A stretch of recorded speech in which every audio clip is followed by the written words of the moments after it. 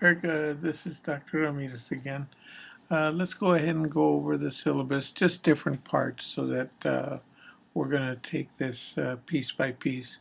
Anyway, the first part of the syllabus is just simply uh, an idea of when I'm going to be around. And if you can see, I'll be available Tuesdays, Wednesdays, Thursdays, all the way to 5 o'clock, and any other time by appointment. And of course, you can reach me at my email address. Um, the catalog description basically says that the course is assigned for me to help you with a project, an original project, and writing a report that is, uh, available uh, for publication.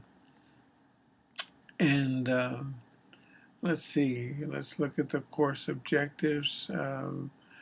The course objectives are real simple. You're going to design an original project, and you're going to show your ability to apply knowledge in curriculum and instruction.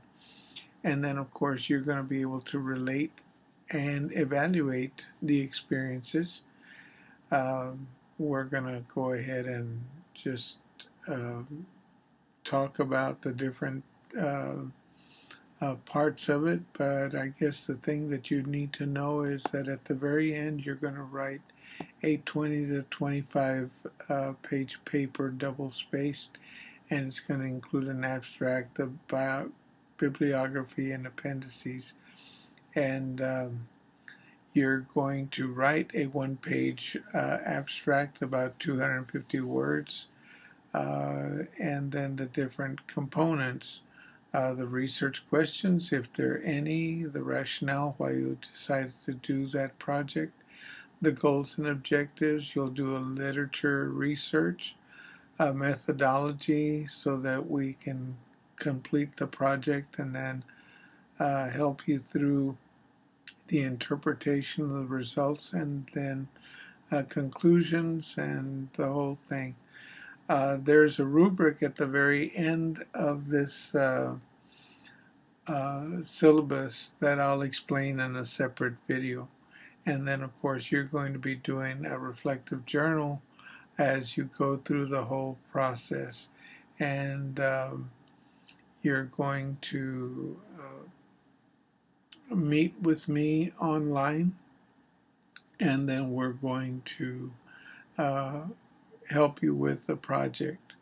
In terms of course evaluation, your project is worth 50% of the grade, and then you have a reflective journal that's 20%.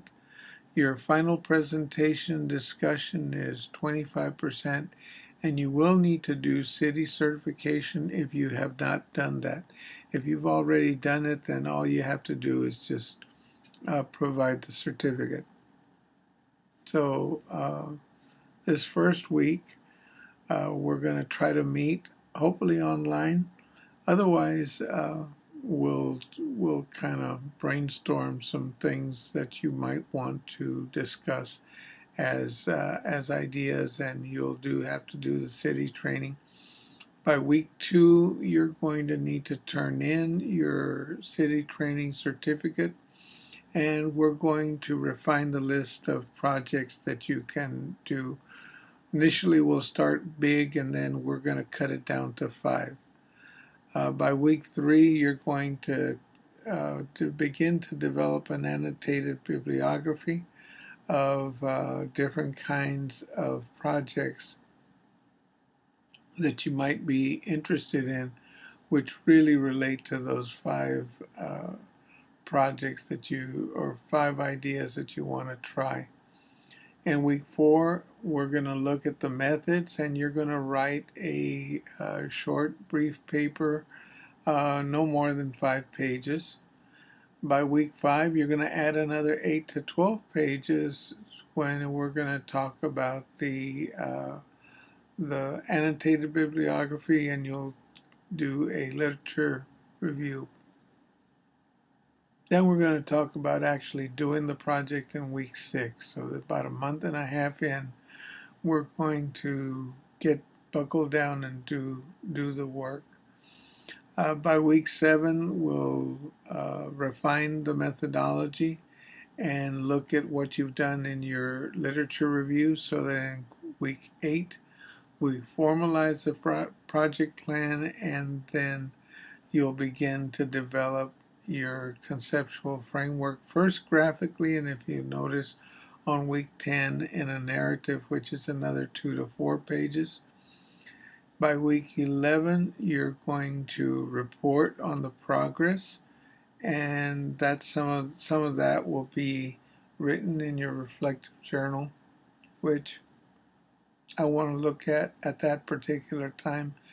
And then weeks 12 and 13, we're going to work on that, and you'll add the last 3 to 5 pages. By that time, you're going to get feedback, and you're going to submit that project to me. And then on week 15, all 3 students that are assigned to the different instructors are going to present their projects and findings. The rest of this document you can go ahead and read at your leisure. And then what I will do is toward the very end, or in the next video, I'm going to go over the grading rubric. So hope this helps. It's real quick, but that'll give you an opportunity to finish up. And if you have any questions, don't hesitate to contact me.